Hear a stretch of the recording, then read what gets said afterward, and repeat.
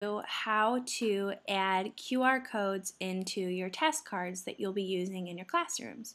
I've already set up my test card master on my Google Doc, so it's easy for me to access, and now all I need to do is add my QR codes for my solutions.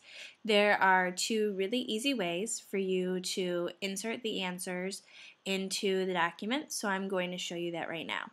We're going to start with the simple answer to card number 1, which is write an expression for this sentence, 5 less than 12. So what I'm going to do is I'm going to go to a website called qrstuff.com. In order to make my QR code, I'm going to come down here and I'm going to select how I want to put the code in. Now, it's really simple if you're going to go ahead and choose two options. There's one to do a website URL, and then there is also a way to go ahead and do plain text. This is really simple because you click on it and you just type in your answer. So if you remember, we were doing 5 less than 12.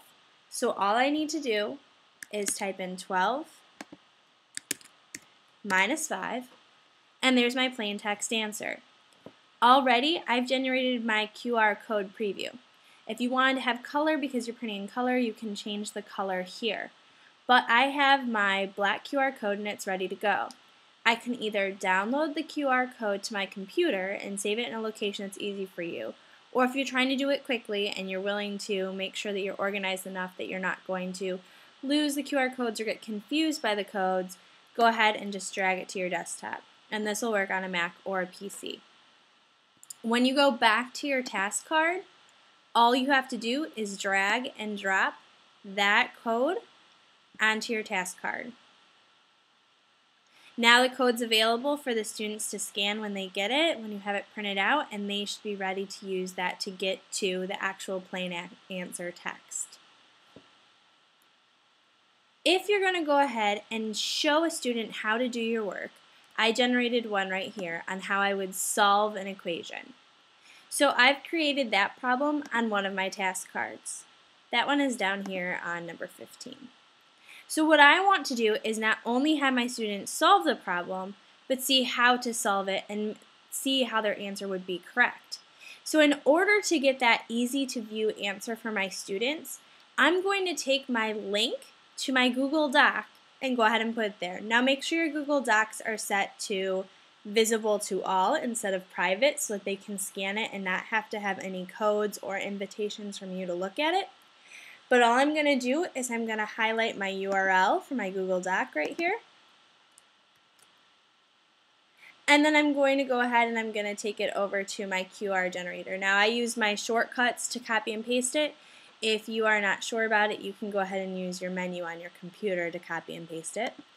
Take it to my QR code generator, and last time I was on here I used plain text, but right now I'm going to select website URL. Once I'm there, I'm just going to go ahead and paste my URL. It's generating my new QR code right here, and I will go ahead and I will click it. I'm just going to drag and drop it over here right now, even though I put it in as a download.